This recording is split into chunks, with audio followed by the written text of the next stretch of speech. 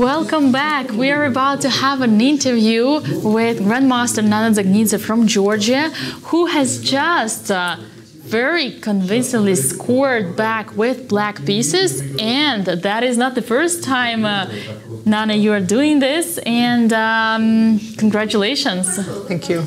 Tell us about the game. How did it happen? You said that you chose Reti.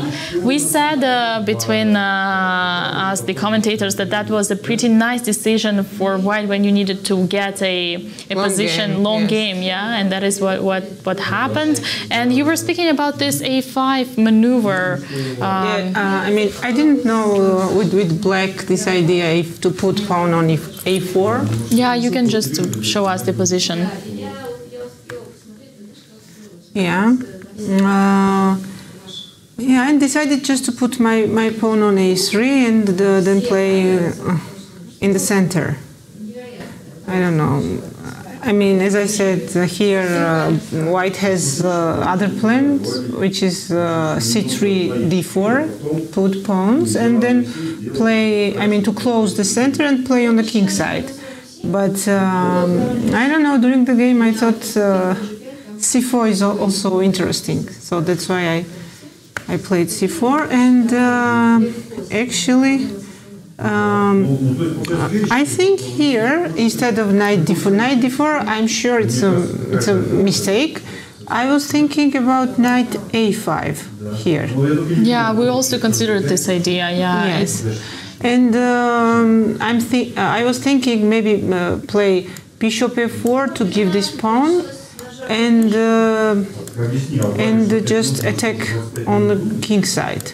I don't know. I was considering this, but of course I have more safe option here to play knight e3, and I think my position is better because her knight on b6 is very bad located. So I think position must be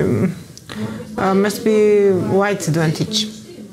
Yeah. So knight d4 must be mistake, I'm sure. And here bishop h6, yes,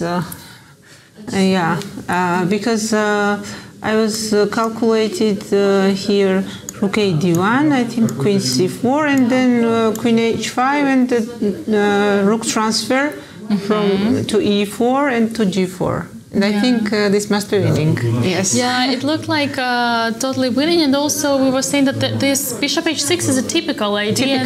It's like the main idea whenever you go to this Reti, you want to attack the king, so every move you consider sacrificing something, especially on h6. Yes. So it was surprising that Polina missed this this idea, since it's just the only main idea of white. Yes. Yeah. So after bishop h6, and what I was thinking here. Just let me remember. Maybe queen c4. I think maybe queen c4 is the correct move here, and queen h5 with the same idea, rook e4, rook g4. Transfer. But here, yes, g6 and maybe queen f3, and I liked this position for me. So instead of this, she played bishop d7, and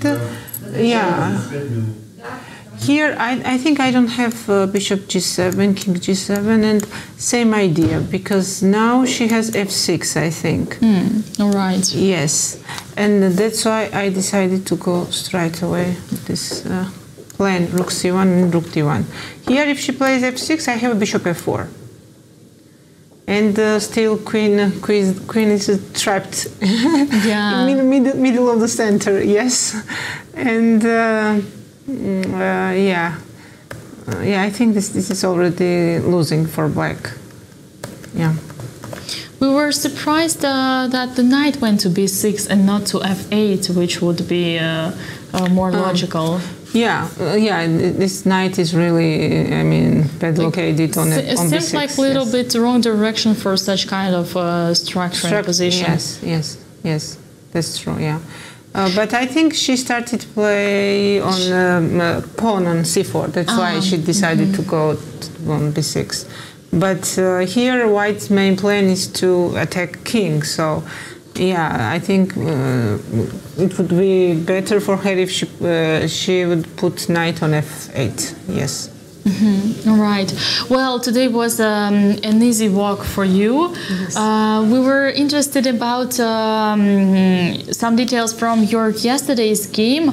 That idea that you had on the move, I think it was move 16 or so, you could play d5. Did you consider that idea could give you a slight advantage, d5? Did you consider that? Or No, when I made the move, bishop e7, I saw immediately when I played d5.